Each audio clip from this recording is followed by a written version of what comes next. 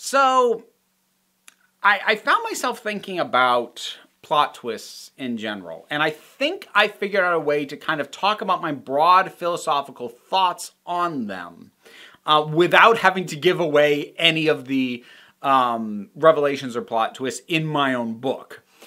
So, the first thing I want to say is, don't take my breakdown of this to be me presuming to say I am the master of twists.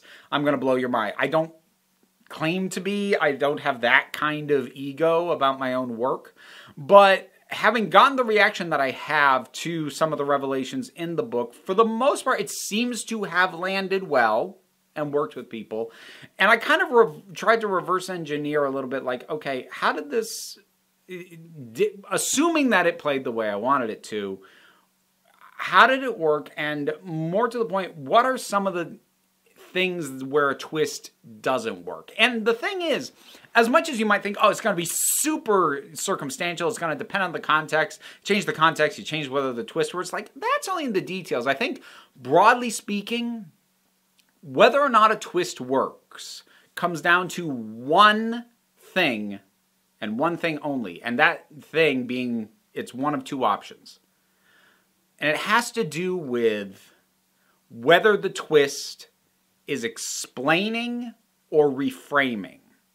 So, for me, and my experiences as a viewer, reader, whatever, twists that don't work have a very strong correlation with being used in a way where you could tell from the beginning that there was going to be a twist because there's way too much that just does not make sense at all. So there has to be some kind of twist or surprise explanation coming because right now, way too many things don't make sense. Now, this can be anything from, well, our hero's got amnesia, so that's a huge twist marker right there. Or we don't totally understand the motivations of the villains or why they're doing what they're doing. Or maybe just flat out the situation that the protagonist finds themselves in doesn't make a total bunch of sense. Like, there's something weird. Something is wrong. So we're clearly missing information. If you signpost to your audience the fact that there is information they don't have, well, for one thing, they know a twist is coming because you have to give them the information at some point. And if you didn't give it to them early on, then that is always going to be played as some kind of twist.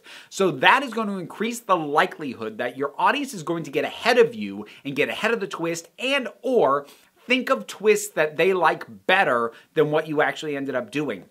Recent example of this, honestly, is kind of WandaVision, which for the most part I did like, but there's a lot of folks who felt disappointed by the tail end, and one of the I did a whole video on that, at least for my reasons why I thought it was kind of disappointing, and those are separate from what I'm going to talk about now, but at least part of the reason that some people were disappointed was the fact that the show was built in a way that, okay, this doesn't make sense, and so theorists went nuts, which meant a bunch of people got ahead of some of the twists and came up with ideas that they liked better and then were disappointed by what they actually got.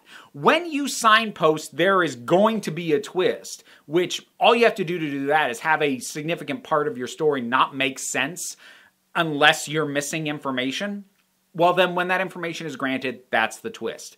So something like WandaVision, it's evident immediately, we're in a sitcom starring two Avengers. Okay, that's not right. Something's weird, and I don't know what. I don't know why. And later I will find out, and there's your twists. And that's always a really tough thing to do. My personal number one example for doing this horrifically badly is a movie called Identity, which I have no problem spoiling, because it's crap. But it is a movie that builds up a lot of tension around it tries to initially present itself as this sort of and then there were none scenario. Bunch of people coming together in this space, they start dying. And there's a lot of weird coincidences about, like, I think they all have the same birthday and there's some other stuff. I can't even remember all of it. But, like, there's all this stuff going on and, like, something very strange has to be going on because there's no way this is all coincidentally happening. And then the explanation is actually these are all multiple sides of someone with multiple personality disorder and the entire thing's happening in that guy's head. It's really, really dumb. Anyone watching it is going to be trying to figure out what is the twist. And one of the other problems with when you signpost there's clearly going to be a twist is that if audiences do get ahead of you, some writers will then try so hard to go, bet you didn't think of this, that they come up with something as stupid as multiple sides of somebody's personality killing each other in his own head. Which, I'm sorry, is really dumb. See the movie if you want to see how bad it is. I don't recommend it, though. So, if that's where twists tend to fail, where do they succeed? Well, they succeed when you don't know there is going to be a twist. When something that is revealed isn't filling in a gap that you knew was there, but instead recontextualizes information that was largely based on your assumptions. So there's still a way to mess this up, which is to have the narrative flat out lie to you and then reveal later, I lied to you, it's actually this, which I think is just cheap. Don't lie to your audience. But there is a lot of validity in playing into what the audience's likely assumptions are. The Sixth Sense is a perfect example of this. I don't think I have to worry about spoiling that. It's like one of the quintessential twists at this point. But part of the reason that the reveal that Bruce Willis's character was dead the whole time lands as well as it does is because there's a bunch of scenes of him in the room with people aside from Haley Joel Osment, but they don't react to him or truly speak to him directly. If they say anything, it's something that makes sense for them to have said if nobody was there.